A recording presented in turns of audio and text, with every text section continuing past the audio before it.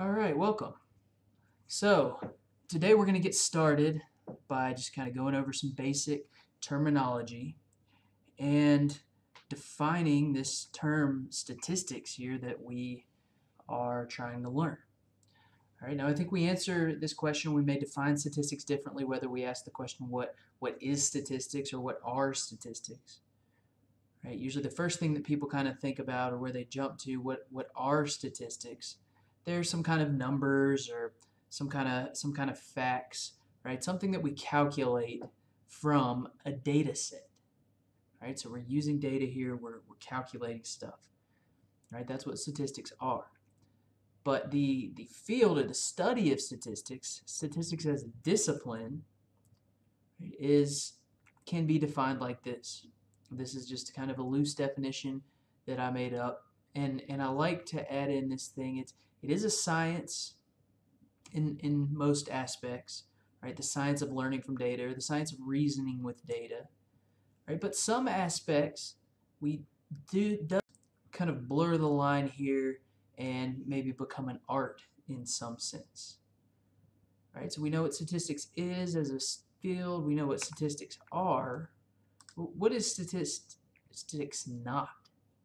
All right, a lot of people just think, okay, it's just another math class, right? But I would argue that it's not exactly math, right? We'll use a lot of math and we'll use probability, right? But it's really more of a mindset. It's more of a way of thinking, right? Thinking analytically. All right, so that's how we want to think here. All right, so what exactly can we do with statistics? Right, well, we know we're using data. Right, here's the main focus of what we can do with statistics.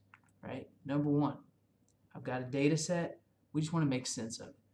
Right, so whether that's just organizing it, whether that's making it presentable to someone else, right, that's part of statistics, or maybe we can kind of try to answer some questions. Right, now statistics, we can usually identify trends, identify issues, and use as some sort of evidence for an argument we may have, right? So statistics might tell us there's something going on, but what statistics usually can't do, and where whatever field or whatever subject you might be an expert in, right? This is where your field of study comes in. Right? Statistics can tell us there's something going on, but it can't always say why. Right? And if it has identified a problem, right, it can't always tell us how to fix it. All right? But statistics is what we can use here as evidence. All right, so let's sum all that up.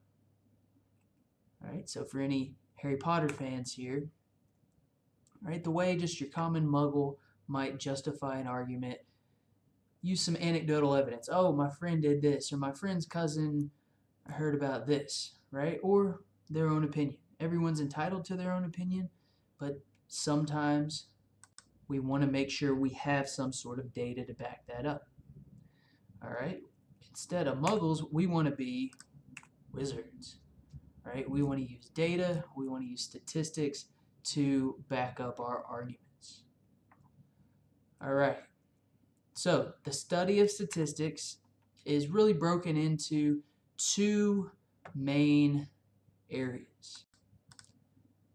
We've got descriptive statistics over here, and we've got inferential statistics over here. All right, descriptive statistics is where we'll start. Okay, descriptive statistics are different things that we can do in order to take a data set and make it presentable, have it make sense to someone else. Right? It also deals with the collection of data. So collecting, organizing, summarizing, all this stuff that we have to do to make a nice clean data set that we can show somebody. Right? There's ways we can do this graphically with some charts, graphs, things like this.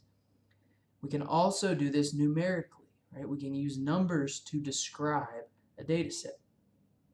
Right? The other branch of the study of statistics is inferential statistics.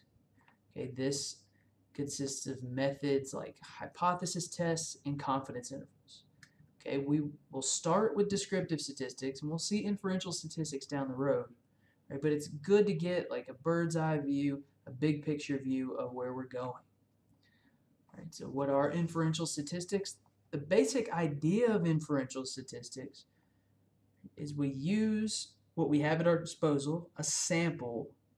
We use inference techniques to then draw conclusions or generalize or infer about the population that that sample came from. All right, so what are these words, populations and samples? Well, suppose I have a question in mind. The large group that will answer that question for me is my population. Okay, so if you're able to get to that entire population and you have a question in mind, well, maybe you can do something like a census. Right, I'm recording this in 2020. There's a census going on right now. Okay, so a census, if you're someone like the government or something like that, and you have access to the entire population, then you can go ask them your question, whatever you're interested in. But most of us don't have those kinds of resources, or populations are typically big. So lots of times we can't get to the whole population. So what do? Well, we take a sample. Okay, a sample is a subset of that population that we hope will answer our question. We can use that sample to generalize about the population. A statistic, like we've already talked about, is some number that we calculate from our sample, right? So statistics are associated with our sample.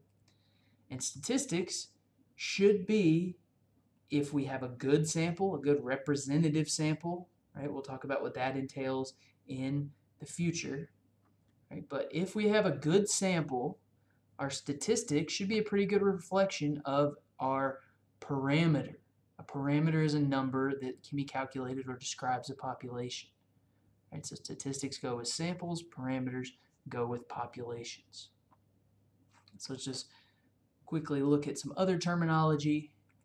Right, usually we call the people or the things, the objects, the animals, whatever it is that are being studied, individuals. There are some other things that they can be called there, subjects, experimental units. Right, the characteristic of these individuals that we're interested in, we call our variable. The values of that variable are all the possible ways that variable could turn out. So therefore, our data is a collection of the values of these variables from these individuals in my sample from the population. All right, so that's kind of our flow there, and that's where our data comes from. All right, so that was just our basic terminology and stuff there. We'll dive deeper into all of this in the future. So thanks for tuning in, and we'll see you next time.